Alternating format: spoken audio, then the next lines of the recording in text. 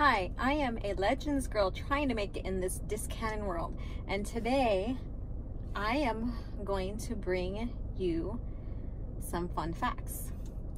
Now that Mandalore is out and there is a little bit of welcome to hype by everybody across the board that loves Star Wars, no matter if you're on the original trilogy or the original EU side or George Lucas era, or whether you're more of a Disney Star Wars fan, or you're somewhere in between.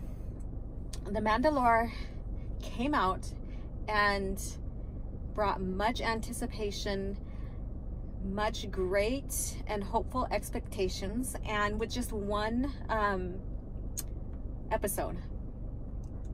So let me share a fun fact with you. Did you know that Boba Fett, or the Fetts, inspired the Mandalorians? So we first see the armor and Fett in the original trilogy.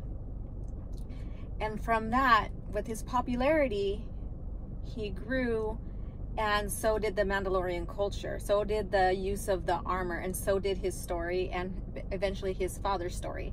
So I just wanted to share this one fun fact with you, is that when you look at the story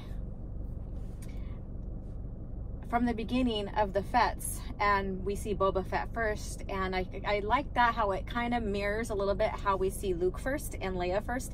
And although we knew eventually that Vader was the father, you know, the next trilogy or the next part was about Anakin. So we get that with Fett. So there's another fun fact. So we get that with Fett. He's introduced as a bounty hunter in Empire Strikes Back, and then we get the full backstory of who he is and his father in the Attack of the Clones. So I thought that was a very interesting little, you know, like nod and a reflection. So now, just, you know, think about it now as you continue to watch The Mandalorian, if you do, is that Boba Fett was the inspiration to the Mandalores, and he was a part of the Mandalore culture and later became the Mandalore, which basically is the ruler as to the Mandalores.